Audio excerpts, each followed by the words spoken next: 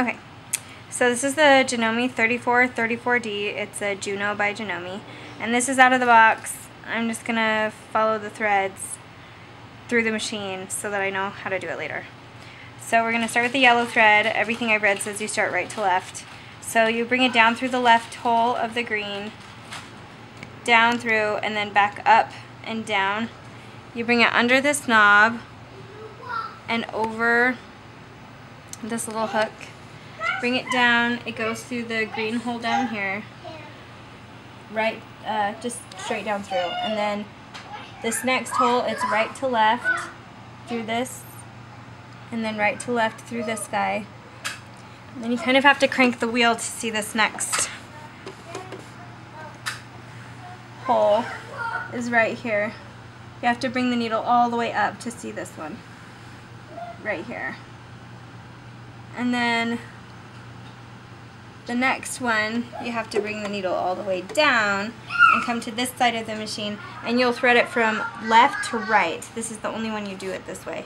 From left to right, over here on the other side is where you'll find that guy.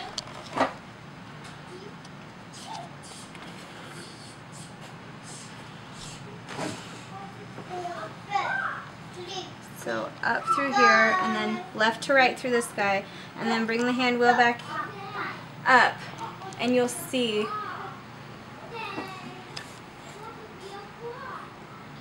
this last looper is probably going to be the trickiest one.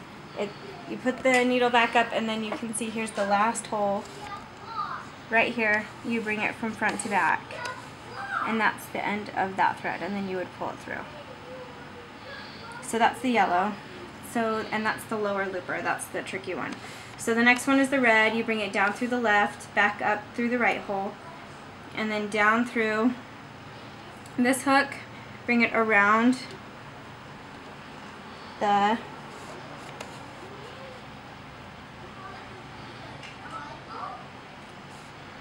down around the knob, and then through this hook, down through the top this time, loop, through the red, and then just straight up to that looper.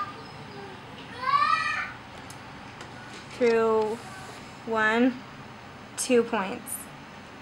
Down to top, and then front to back, right here. And then that's the red one. That one's easy.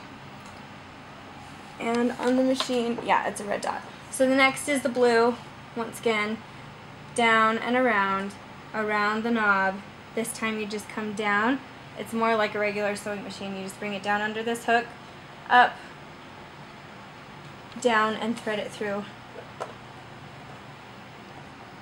the right needle.